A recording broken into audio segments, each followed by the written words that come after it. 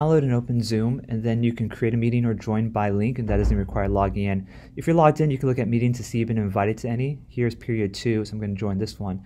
Bottom left are annotation tools, so I can annotate or highlight a picture or a graph or a math problem or even a reading, and then screenshot that to turn it in. It's like a handout right on the screen. So in the right corner upper, you can raise your hand, you can click chat to talk to people in your group. There's a cool feature called breakout rooms if the teacher's activated that under their room settings, which you'll see in the corner what that looks like. So a breakout room allows Zoom to randomly or for a teacher to assign you to a small group to study inside the Zoom.